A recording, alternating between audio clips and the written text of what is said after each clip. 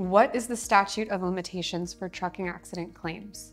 Well, in California, if it's a non-government entity, it would be 2 years. However, there are many circumstances where it could be significantly shorter, such as 6 months, depending on the facts of that accident, whether there was a design defect, whether there was a construction issue, whether there was a government entity involved. So I would advise people to immediately seek redress and contact legal counsel for that. Absolutely, that's very good for people to know about that 6-month limitation. Thank you.